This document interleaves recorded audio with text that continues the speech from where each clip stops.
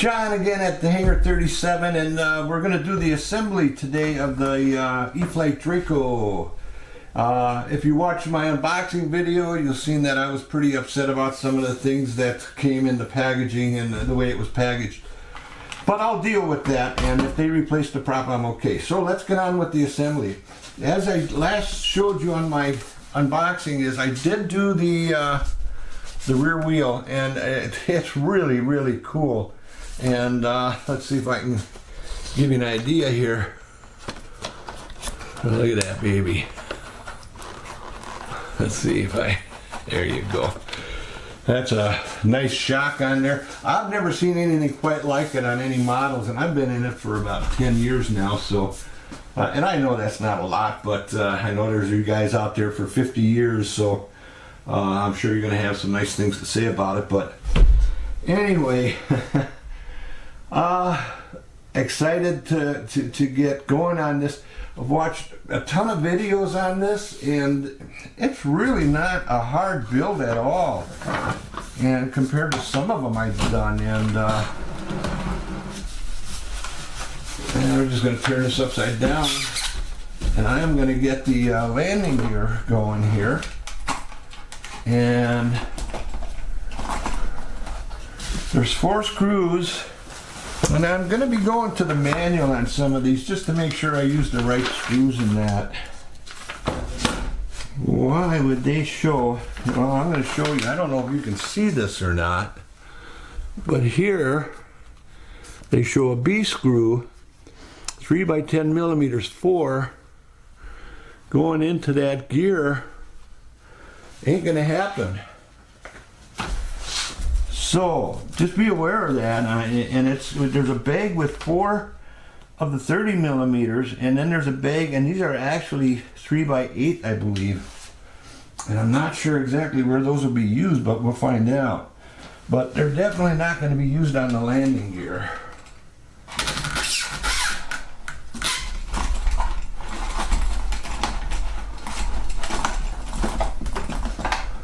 Okay, I have a little magnet here on my vise that I remagnetized my tips so that it'll hold the screws better. Oh no, no, no, no, no, no. Doesn't hold them that well. Oh, jeez.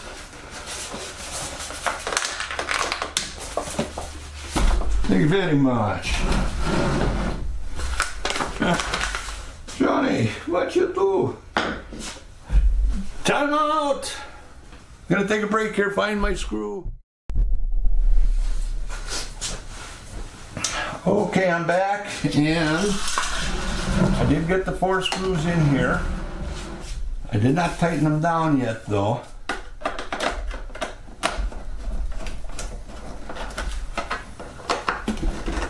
That's a really, really nice setup here. And you want to just double check and make sure everything lines up nice, and it does. It fit in there like a glove.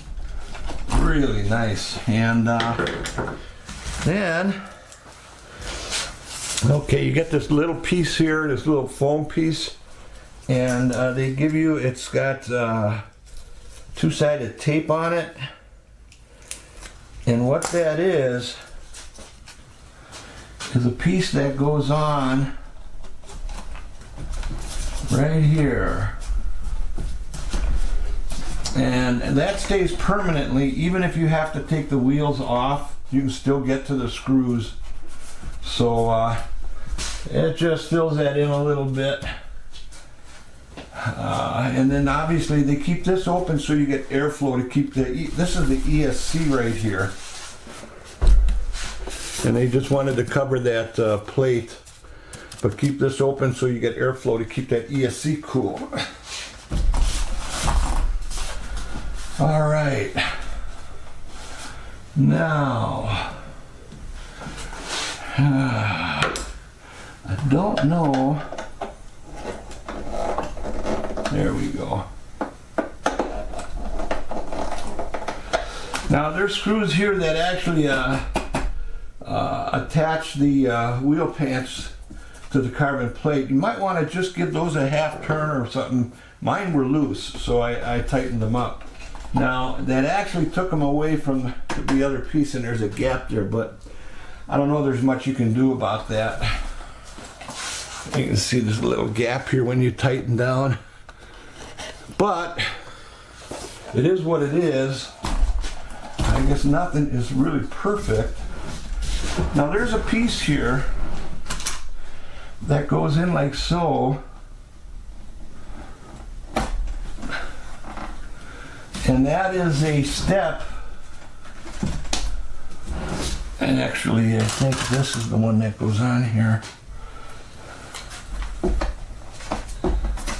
Oh.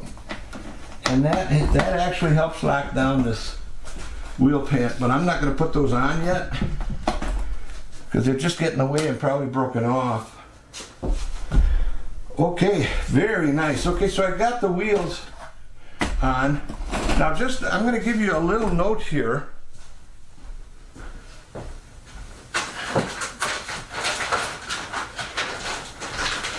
These are 5-inch foam wheels on there, Tundra wheels, but they're hard.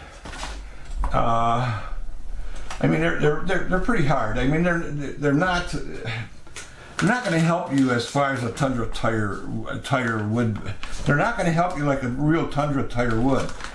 I have gotten a set of 5-inch Dubros big wheels, which are spongy air tires, and they're exactly 5 inches like these, but they're wider and the hole is smaller. I actually drilled these out to get them on, but they're too wide, and they're gonna hit the housings for the extensions for the shaft, the wheel shaft and shock. Now you could probably, and I may in the future, put a 4 or 5 millimeter bolt through here, and with some spacers, and that's probably what I'm going to do in the future, but I'm not going to get rid of these just yet. So, but just be aware of it. If you try the Dubros, they're not going to fit as they come. You're going to have to modify the tire and the shaft. Okay. For now, they'll do. And I'm going to put this up right here. Pretty cool, pretty cool, pretty cool. All right. Oh.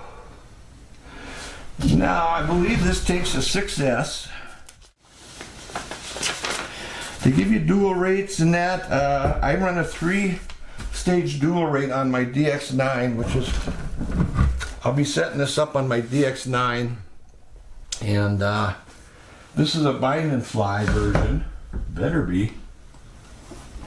Well, we'll find out when I try and bind it. Okay, one of the other things I did want to mention that's kind of cool, because this is a long, narrow nose. They give you, it looks like about a 5/16 carbon, round carbon spar on each side of the fuselage on the inside. It runs pretty far back as far as I can see in here, and that's a good foot. And that's big. If you nose this thing in, chances are this will all stay intact. There's a hatch back here. Okay, they do have the receiver in here, and it's a Spectrum AR637 TA. Now, let's see if I can get that back in there. Yeah, there we go. I have to see if I'll try to show you this real quick here.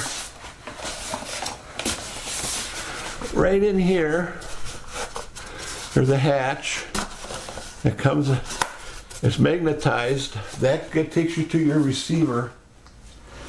Well, I'll tell you what, I'm just going to put a 4S in here for now. So, and they got those IC5s on here, And you know, that's great if you're going to do everything with the smart technology, but who's going to spend $200 for a 6S battery for this thing just to get the smart technology? Put a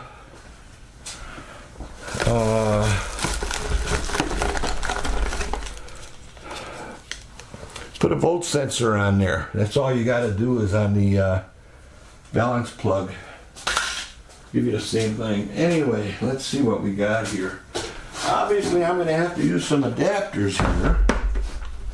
And if you're really into the hobby, you'll get a box of adapters through time. Here we go. There we go. Oh, there we go. Okay, I got a 4000 4-cell 30C. Now, I'm just going to stick that in there. Okay. Well, I'm kind of jumping the gun here. I should get the wings on first, I think, and maybe check on the manual. Okay. Well, let's first off put this back elevator in. And this is a really cool setup. It's a snap-in. There's a little latch here, and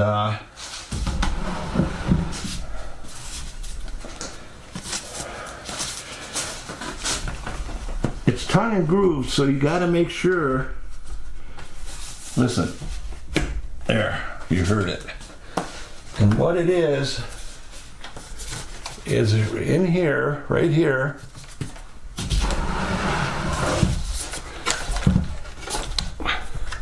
Right here's a little latch that if you pull it down, you can pull it out.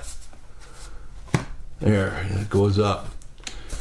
Now that by itself isn't real sturdy,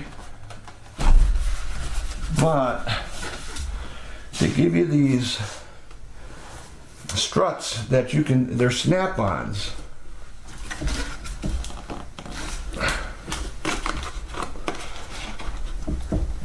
There you go. And that adds a little bit more rigidity to it. And you got a ball link connector here.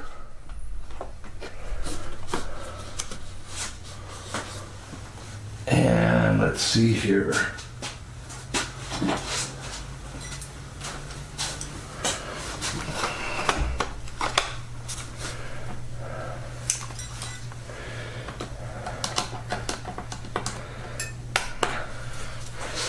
Well, that went on really too easy.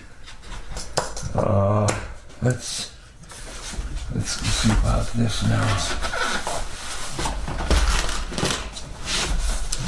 Okay, this one's attached already. All right, well that's okay. That's it on the tail assembly and the wheel assembly. That's it on the rear of the plane. Now, let's see. Are we still taping? Yes, we are.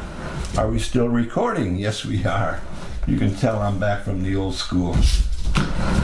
Actually, I go back to beta tapes. Anybody know what those are? Any comments?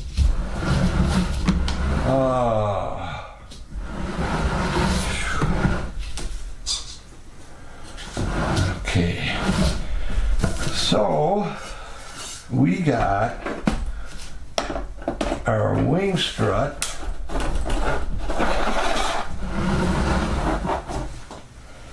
And let's see.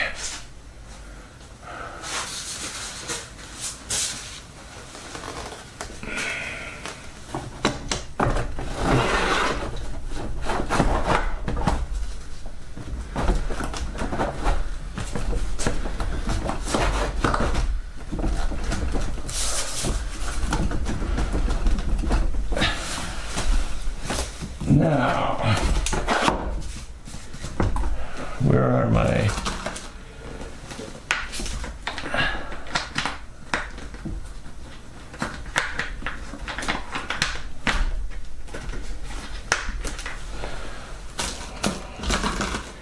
Now these are the locking keys, connector plugs or whatever you want to call them. I hope you can see that.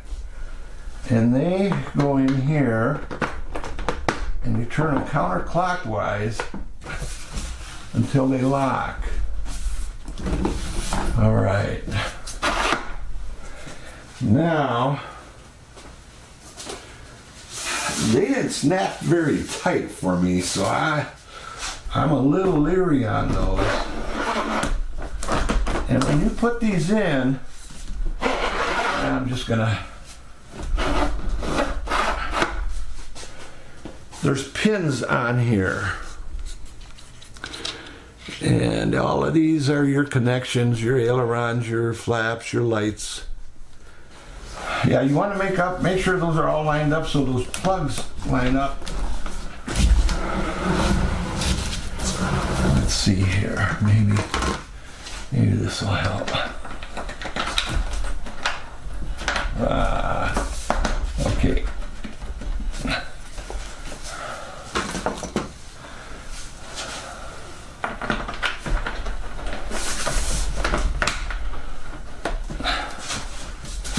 Now, there's quite a gap there, but they turn.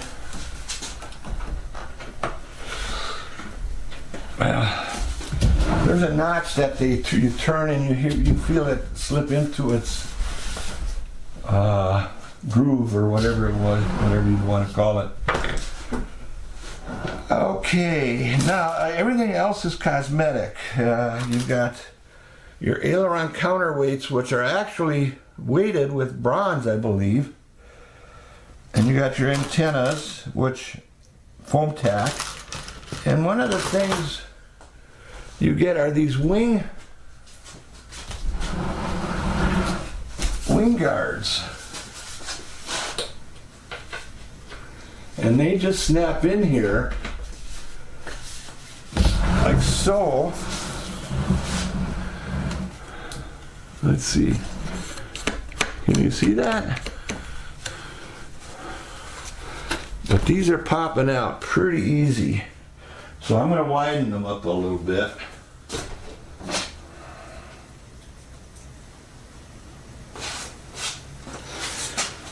You want them wide enough that they're going to, this leading edge here is going to catch and lock it in there. There, well, let's still go out a little bit yet.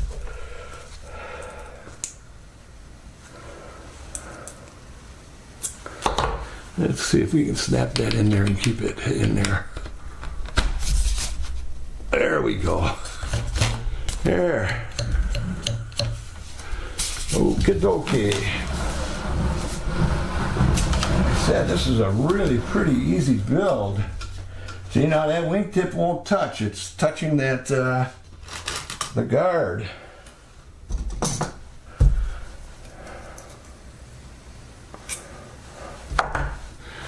And now, this one goes here. Make sure you put them in right too, because with spreading them, yeah, see, that's locked in there. All right. How's that? Pretty good? Pretty good. Okay, now I'm going to take a break here because I have to set up my radio and make sure I got everything set up, because there's a special light package in here that gets set up on here. And okay, I am really pleased with this. So let me get the, oh, before I do that though, I just want to mention these slats, which are a real cool thing.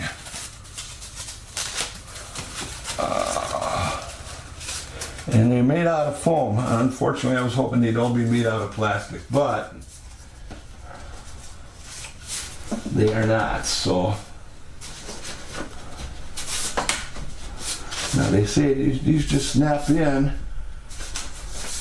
but they got to be glued eventually. There. There. That's pretty cool. Now everything that's got to be glued on here, I'll be using foam tack, and I'll show you that in just a second. There. Pretty cool, huh?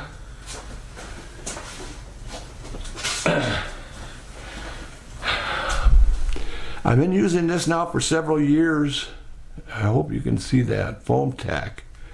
Now this is a 1 ounce tube. It runs about 10 bucks. Not cheap, but I'll tell you what, you don't waste any here. You buy a lot of this other stuff that's in the bottles and that, contact cement and anything in a bottle is going to go bad on you in 3-4 months. I've had some of this stuff last over a year. So, okay, that's going to be it for now. I'm going to take a little break here, get caught up on everything, and I'll be back to you in just a bit.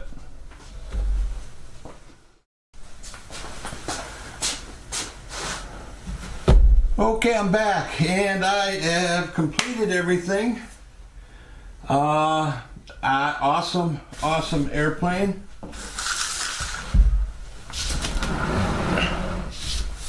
Give you a little sweep of this.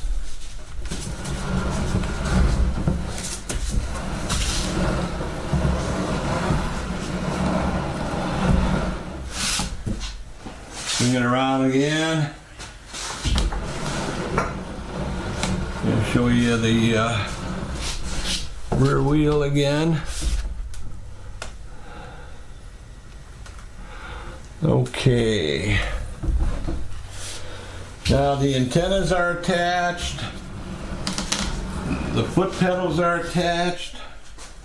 I use foam tack for that, for these antennas, and for the slats are all attached.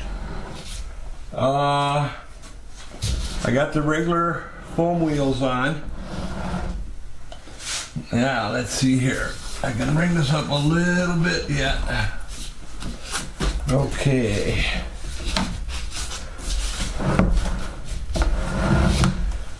So,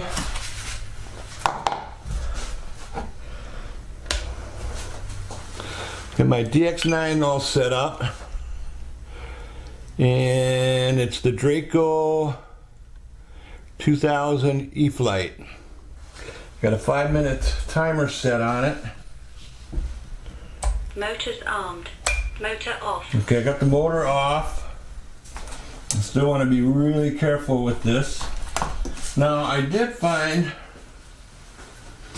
I had a 6S here.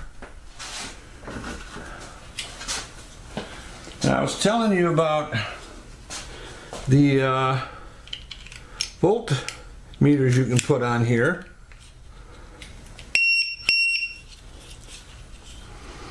Okay, I got it set at 3.7. Okay, well, that's what I would if I was flying. That's if you don't have the telemetry set up. So let's get this battery in here. I don't see any CG markers on here. I have not put them on yet, but I could. I use these little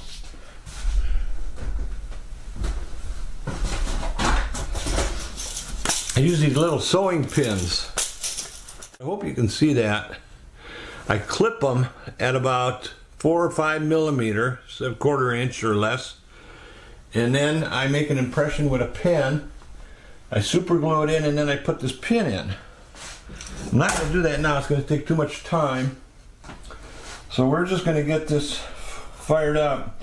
Now, this prop is very dangerous. I have the power set off.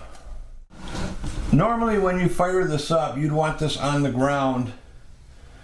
In fact, I'm going to do it that way. I'm going to take this out.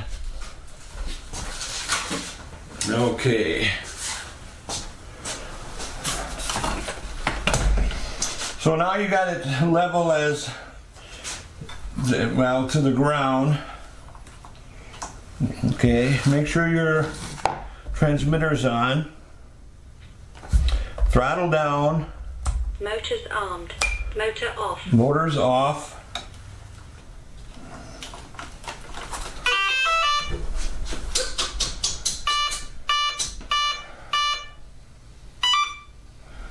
There she goes.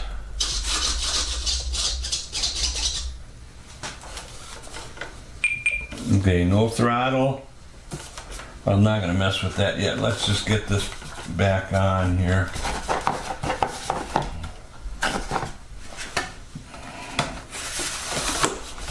There you go. Looking good in the neighborhood.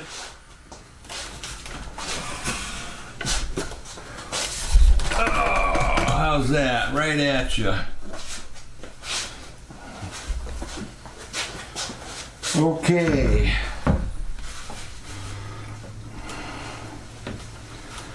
Arm it. Motors armed.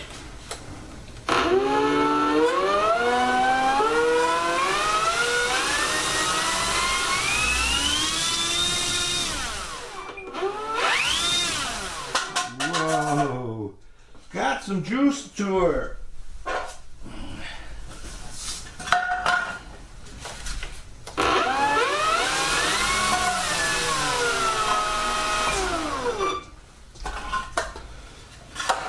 Now, I do have reverse on here too.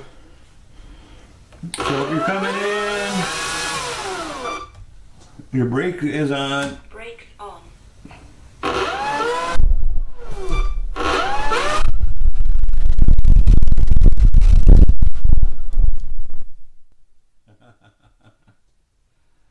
Motors armed.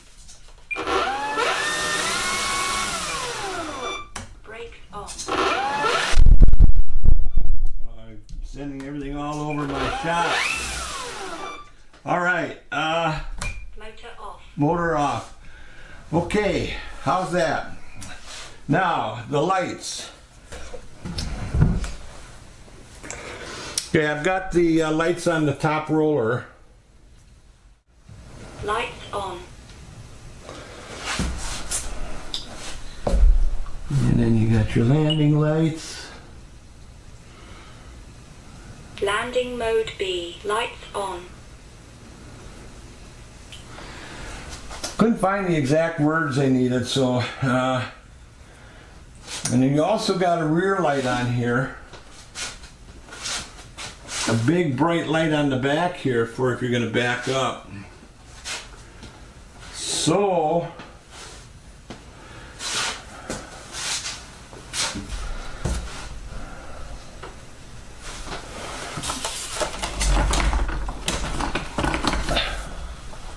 how's that look?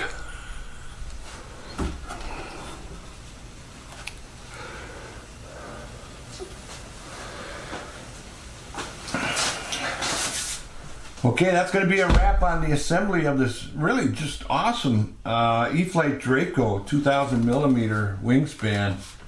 And outside of that prop, having tape wrapped around it, and some of the painting and regularity on the wheel skirts. Really pretty awesome. Really pretty awesome. Oh, I should show you the flaps in that. Oh. You can see the flaps there.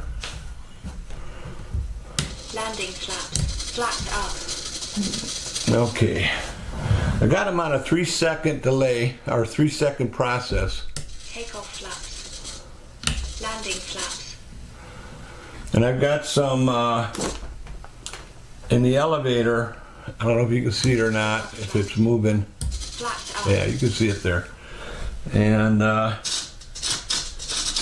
okay, now I have 3 different rates. That's low rates, mid rates, high rates.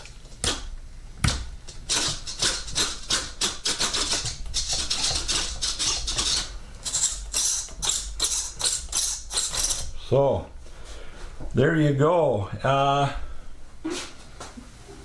Read the book. The book is very helpful as far as setting everything up.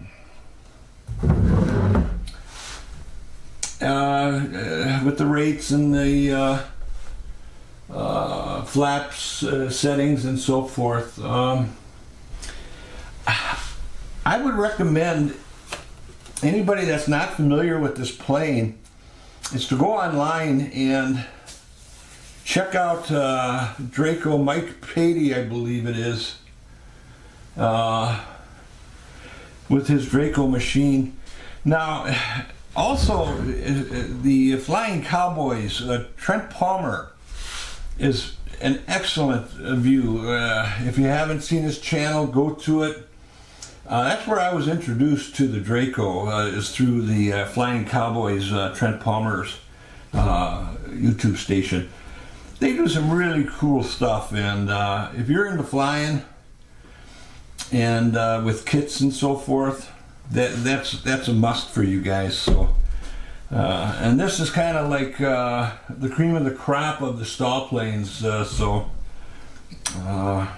Unfortunately, Mike crashed it a year or so ago.